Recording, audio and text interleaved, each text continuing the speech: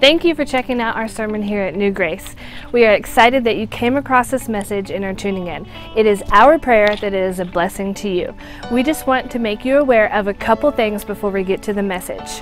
First, we would love to connect with you. You can find us on Facebook at New Grace BC. Also, be sure to check out our website, reachingroanoke.com. There, you can find out more about who we are and where we are going as a church. Again, thank you for checking out our sermon here at New Grace. Please let us know of any questions you may have or any way that we can help you and your family. Enjoy the message. We have a lot to worry about in our world. That's just a fact. Whether we're talking about you're watching the news, which will always make you worry, whether you go to the doctor, which will make you worry, whatever it is, we all have things to worry about. We worry about our kids being safe. We worry about them getting to college or finding a job. According to a new report, the top things that people worry about are work, money, being late, a loved one's health, your own health, relationships, missing a bus or a plane, not waking up to the alarm, our fashion sense, which I thought was the funniest, and our family's safety. So most of us are worried about whether we're wearing the right jeans for the season or whatever. But anxiety, it's a huge, and sometimes it may require a doctor's help or a psychologist or a therapist, and there's no shame in that. I've heard preachers before talk about people getting help with medicine and kind of almost shaming them, and like you're just not trusting God enough, and that's not true. God gave us doctors and medicine, so there's no shame in needing a little help. That's fine to admit those things. But anxiety is also a spiritual battle, and Jesus gave us some wisdom on how to recognize it and also how to overcome it. So look in your Bibles in Matthew chapter 6, starting in verse number 25.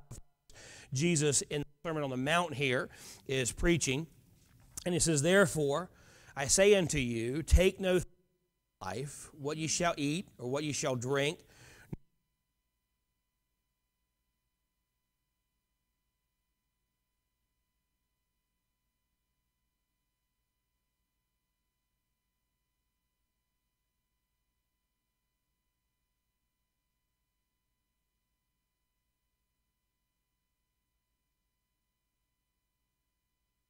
of the field, how they grow, they toil not, neither do they spin. And yet I say unto you that even Solomon in all his glory was not arrayed like one of these. Wherefore if God so clothe the grass of the field, which is today and is tomorrow cast into the oven, shall he not much more clothe you, O ye of little faith? Therefore take no thought, saying, what shall we eat, or what shall we drink, or wherewithal shall we be clothed? For after all these things do the Gentiles seek. For your heavenly Father knoweth that ye have need of all these things. But seek ye first the kingdom of God and his righteousness, and all these things shall be added unto you. Therefore, take therefore no thought for the morrow shall take thought for the things of itself. Sufficient unto the day is the evil thereof." Now, the word anxious, the Greek word for anxious, is mereno, and it appears 6 times in these verses. It's translated in the English into the word thought. So when the Bible says take no thought for, he is saying don't be anxious. And it means the word in the Greek literally means to be seized by the throat or pulled apart in different directions. Worry, it pulls us apart and it chokes out our joy. The word actually was used in other Greek literature to describe how wolves would kill sheep. They would grab them by the throat and then rip them apart. That's what the Bible is saying. That's what Jesus is saying worry and anxiety do to us. And if you've ever suffered with anxiety, you understand, you feel like sometimes you can't breathe, like you don't know what's going on. You can't really gather your thoughts to know which direction to go because you're being pulled apart and you're being choked by anxiety and worry. So when Jesus tells us not to worry, he does it in 3 different verses. And the thing we need to understand is each one of these verses, they're not suggestions. Jesus isn't saying, you really shouldn't worry. Jesus is giving us a command, don't worry. Don't worry. Don't worry. Because he has things in control. So these commands, they help us deal with one of the most common sins that Christians deal with, worry and anxiety. So we're going to see tonight how worry and anxiety hurt us and what we're supposed to do to help us overcome them, face them. Number one, the Bible tells us that worry is a waste. Worry is a waste. Back in verse number 25. The Bible says, therefore I say unto you, take no thought for your life.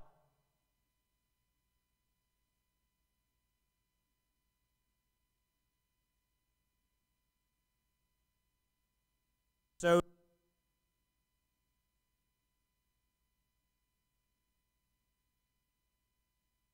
than they. So in order to get our eyes off of ourselves, which is what worry is, we're focused on ourselves, Jesus says, look at God's creation. Look at how God takes care of everything He's created. He takes care of the animals. He takes care of the world. He takes care of everything, and you are much, you know, that question there, it's not, are you not better? It's not a rhetorical question. He is saying literally in the Greek, you are entirely better than anything else God's created. Mankind was the pinnacle of God's creation. Of course, it was woman, but we're going to say mankind. Mankind was the pinnacle of God's creation. And God created the world for us to enjoy. He created us to fellowship and to worship Him. You know, of course, I know Disney sells us different, but all dogs don't go to heaven. Just one, mine. But all the other dogs don't. You know, all cats go to hell. I mean, that's scriptural. Cats burn in hell, dogs go to hell. And so, but hey, Bible says that that Satan's like a lion. Lions are cats. Boom, cats are of the devil. So there we go. I just theologized you. But God made creation for our enjoyment, for our pleasure, for us to enjoy and look at and awe at. He created us for His pleasure. So He says He takes care of all the things He created for you. What makes you think He won't take care of you when you were created for Him? You just look at the birds. They don't work. They don't work a job, and God takes care of them. Why do you think God won't take care of you too? So Jesus is telling us that who we are in Christ is more important than what we wear or what we can eat or what we can drink. What happens when we get our eyes off of God and we place them on ourselves? And so to get our eyes off of ourselves tells us, look at how God's creation works. God takes care of everything He created, and He created you. God takes care of everything. That's why worry is a waste. It is thinking that God won't do for you what He's already promised to do. We're wasting our time. We're wasting our energy worrying that God's not going to keep His promises. So worry is a waste. Second thing, number two, worry doesn't work. Worry doesn't work. Look at verse 27. Which of you, by taking thought, can add 1 cubit unto his stature? Not only is worry a waste of time, worry doesn't work. The word here in the Greek, it means length of age. I've always been, heard preachers say it means, you can't even grow an inch taller if you think about it hard enough. It doesn't mean height. It means length of age. So what Jesus is saying is, you worrying about everything you're worrying about, you're not going to add to your life. As a matter of fact, you're going to take away from it. Worry doesn't add, and it doesn't just add length of days to you, it doesn't add quality to your life. It steals your joy. It steals your satisfaction. So your life is getting shorter because of worry and less joyful because of it. So Jesus is saying worrying can't make your life longer. Anxiety can give you a lot of things. It can give you migraines. It can give you ulcers, but it can't give you length of life. In fact, it shortens it. Worrying and anxiety, it sends adrenaline to your body, and it keeps you in a constant state of fight or flight. It increases your heart rate. It dilates your blood vessels. It makes your breath become shorter. It makes you have trouble concentrating. And living in this state for any length of time, it damages your heart. Over a length of time, it causes heart attack. It causes stroke. It causes all kinds of health issues because we are worrying. Worry kills. And simple. Proverbs even tells us this. Proverbs 12:25. Heaviness in the heart of a man maketh it stoop. An anxious heart weighs you down and it doesn't change anything. You know, often we worry about what will happen. Several years ago, an Oxford University professor did a study about the things that people worry about. And he found that 92% of the things people worry about never happen. So we spend 92% of our worry time worrying about things that never happen anyway. It's a waste of our energy. It's a waste of our time. But what about that other 8%? Man, we got to worry about that other 8%, right? No, because Jesus says don't worry about that 8% either. Because those things, when we worry, we're saying that God can't take care of us. When we worry, we are saying that our problems are bigger than God. Worry is a waste. Worry doesn't work. Number 3, worry causes us to waver. Look at verse number 28. It says, and why take ye thought for raiment? Consider the lilies of the field, how they grow. They toil not, neither do they spin, neither do they say, neither in Solomon in all his glory. For if God so clothe the grass, shall not he much more clothe you, O ye of little faith? And again, when you look in the Greek, we look at it and say, oh, he's just saying our faith is small. In the Greek, it's literally translated, you have no faith. So you're worrying about all these things because you have no faith in verse 1. Therefore, take no thought.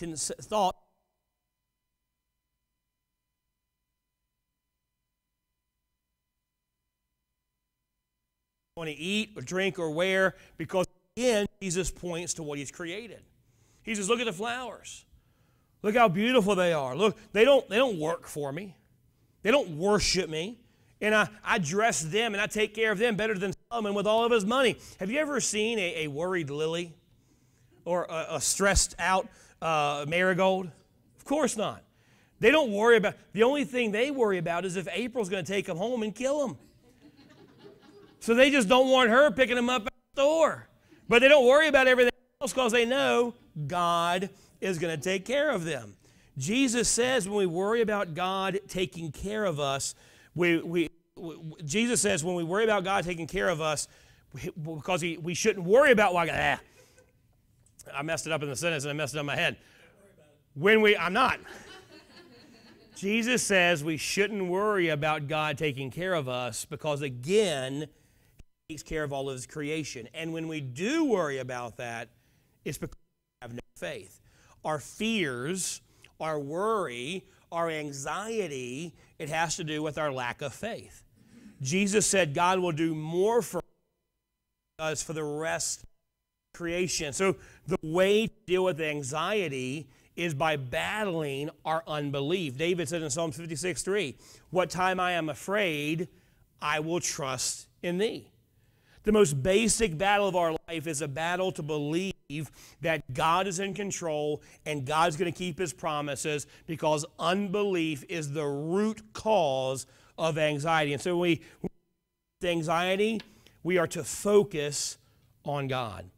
Fourth thing that anxiety does, worry wipes out our witness. Look again at verse 31. Therefore, take no thought, saying, what shall we eat? Or what shall we drink? Or wherewithal shall we be clothed? For after all these things do the Gentiles seek, for your heavenly Father knoweth that ye have need of all these things. So again, Jesus gives us a command not to worry, but he gives another reason why. Because the unsaved world, they spend their time worrying about how they're going to pay their bills, worrying about how they're going to clothe their children, worrying about they're going to get food for the next day. They worry about these things because they don't have God's promises that He's going to take care of them. And He says when you worry about those things, you're acting just like the unsaved world. And the unsaved world looks at you and thinks, well, if they're worrying about those things too, what good does their God do for them? We are damaging our witness for Christ. The unsaved world do that. They don't believe in God. So they believe they have to take care of themselves. So when we worry, we are acting just like the unsaved, and that destroys our witness against Him. Because here's the thing, worry is rebellion against God, because when we worry, we're really saying God isn't powerful enough to take care of us. When we worry, we are assuming responsibility for the things that God never intended for us to take responsibility for. Anxiety is atheism in action. And verse 32 tells us that God knows what we need. We are to take comfort in the fact that our Heavenly Father knows exactly what we need. He knows about your marriage problems. He knows about the bills you're concerned about paying by the end of the month. He knows every fear that you have. He said it best, it said best in 1 Peter 7, casting all your care upon Him, for He careth for you. God loves us and wants to take care of us, so He tells us, let me worry about giving you all your needs, and you don't have to worry about it, because He loves us and cares for us. Anxiety does a lot of terrible things to the believer. It's a waste. It doesn't work. It causes us to waver. It ruins our witness. But how do we deal with it? So Jesus not only warns us about the dangers of it, He also tells us how to overcome it. So number 5 there, how do we overcome it? Put God first. Put God first. Look at verse 33. But seek ye first the kingdom of God and His righteousness, and all these things. What things? The things we're losing sleep about. The things we're allowing to damage our health. The things we're allowing to damage our relationships. Seek first the kingdom of God and His righteousness. All those things shall be added unto you. Now, verse 33 begins with the word but. It is to show the contrast between how non-believers live and how believers in Jesus should live. Instead of seeking all the things that we worry about, we're to seek God. We're to pursue God. Seek means to have an intense, single-minded focus to go after, to strive for, to pursue. Now that usually describes the things we worry about. That usually describes the things that keeping us up at night. But it should be describing how we treat God. We should be singly focused and singly minded on pursuing God. And these verbs are in the present imperative tense, which means that the cure for anxiety is to make a daily choice to go after God. It's not a one-time thing. It's not coming to the altar one time and saying, God, I'm going to put you first, and then never do it. It is sometimes many times a day saying, God, there are things that are trying to steal my focus off of you. I'm not going to worry about them. I'm going to chase after them. Lord, I just want to be with you. I just want to pursue you, because I know in your word you said, if I pursue you, if I seek you, if I follow you, then you'll take care of all the other things I have to worry about. You'll take care of all the things I'm striving for. So we need to stop making material things our focus and instead make God and His kingdom our focus. The reason so many of us struggle with anxiety and worry is because we are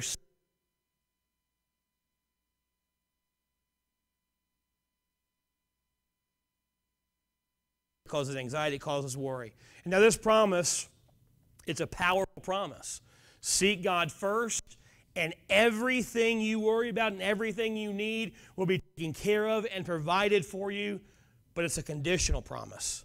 If we seek Him first, then all the things will be added. So if you want to overcome anxiety, then go after God. How else do we overcome anxiety? Place in God's hands. Place your future in God's hands. Look at verse 34. Take therefore no thought for the morrow, for the morrow shall take thought of the things of itself. Sufficient unto the day is the evil thereof.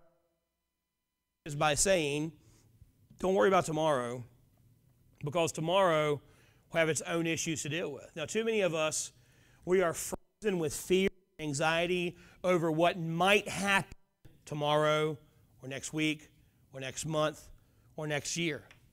Lamentations 3 tells us that the Lord's mercies that we are not consumed, because they are new every great is thy faith. Point. God is able today. And God is in tomorrow. God already knows. God's already got it in control. God's sovereign over all of it. Don't worry about it, because it is all in God's control. But practically, how do we overcome anxiety? What can we do now besides just these, put God first and put your future in God? What practically can we do? Well, first of all, confess worry as a sin. Don't make excuses for it. Anxiety and worry is a sin because we've gotten command after command after command, not just in these verses, in other verses, to not worry. And if we do it, we are disobeying the command of God. So if you struggle with worry and anxiety, confess it as a sin. And God says if we confess our sins, He's faithful and just to forgive us and cleanse us from all unrighteousness. So don't make any excuses. Worry is a sin because it replaces God in your life and makes you live like God doesn't exist. It is a lack of faith in anything done without faith. So confess that worry is a sin. Secondly, pray with thanksgiving. Our lives, the Bible says multiple times, pray without ceasing. Men are taught to pray. Our lives need to be saturated with prayer. And if we are praying, thanking God for all the things He's done for us, we're going to realize we don't have those things we worry about are pointless to worry about. Because we remember how good God has been to us. And look, I'll be honest with you, especially if you struggle with these things, your prayer time, when you wake up in the morning, your prayer time, instead of asking God to help you out, your prayer time should be mainly or mostly or totally just thank God for what He's done. Well, God ain't done nothing for me.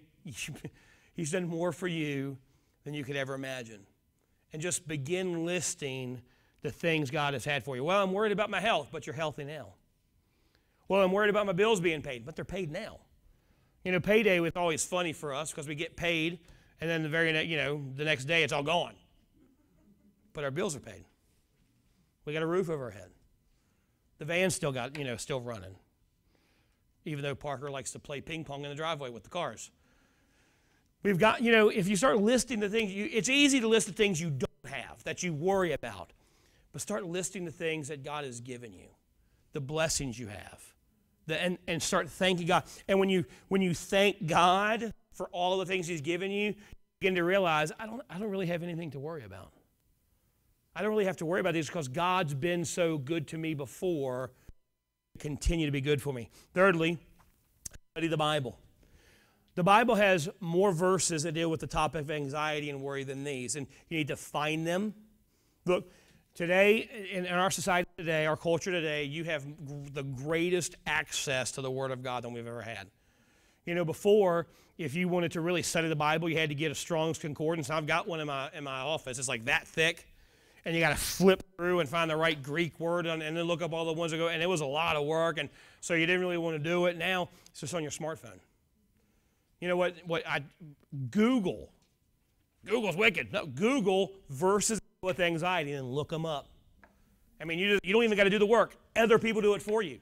You just read it. So find the verses, read them, memorize them, study them, what context are they in, what are they really teaching us, meditate on them, and fill your heart with the Word of God so that when you have these issues come up, you can turn to them, the Holy Spirit will bring them to your mind, and you cannot sin against God. So when worry comes, you can fight it. Here's a couple. Philippians 4:6. Of course, y'all probably know this one. Be careful for nothing. Now, that word careful means anxious. So be anxious, be careful for nothing, but in everything, by prayer and supplication, with thanksgiving. Don't worry about it. Just pray about it and thank God for everything He's done. Pray and thanksgiving, let your requests be made known to God, and the peace of God, which passeth all understanding, shall keep your hearts and minds through Christ Jesus. When we don't worry and we give it to God and we spend time thanking God for all He's done, we receive the peace of God. Here's another one, Romans 5. Therefore, being justified by faith, we have peace with God through our Lord Jesus Christ, by whom also we have access by faith into His grace, wherein we stand and rejoice in hope of the glory of God.